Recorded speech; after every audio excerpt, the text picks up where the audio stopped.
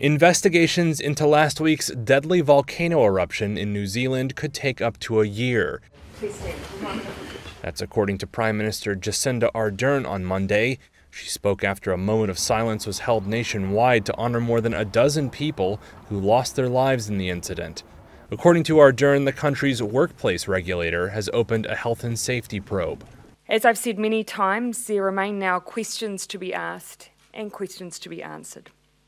As you'll know, on the 10th of December, WorkSafe opened a health and safety investigation into the harm and loss of life caused by the eruption. WorkSafe can prosecute for breaches of the Act, and penalties and criminal sanctions range from $50,000 to $3 million and up to 5 years in prison.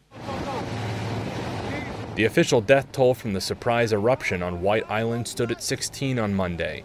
2 people are still missing. Their bodies are believed to lie in waters off the island.